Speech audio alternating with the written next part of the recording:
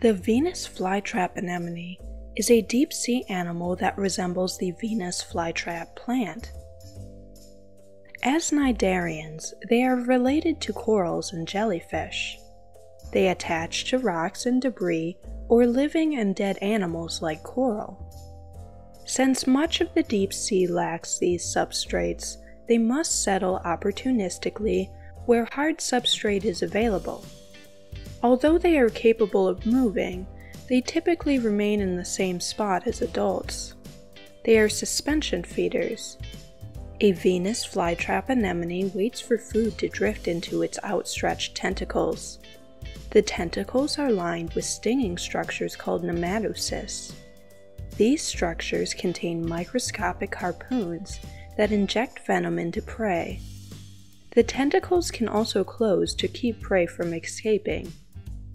Venus flytrap anemones are abundant in areas of strong upwelling, where there are high rates of sedimentation of organic material. They orient themselves so that they are facing the upwelling current.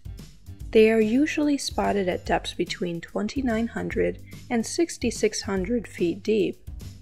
Their distribution is poorly known.